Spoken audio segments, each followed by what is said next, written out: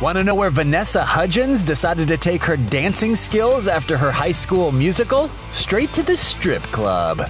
At least in a new movie. The actress strips down and pole dances in her upcoming movie, The Frozen Ground, where she apparently plays a teen prostitute. We guess Vanessa really has stripped from her innocent image already, starring in the raunchy Spring Breakers movie, where she spent most of it committing crimes in a bikini, and definitely switched her image up, gaining weight and shredding her hair to play a homeless tomboy in Gimme Shelter. The 24-year-old is proving to be pretty fearless with her movie roles, so it makes sense she'd play a pole dancing stripper. She'll give anything a spin. And since Vanessa is also one of the hottest young actresses in Hollywood, fans probably won't mind watching.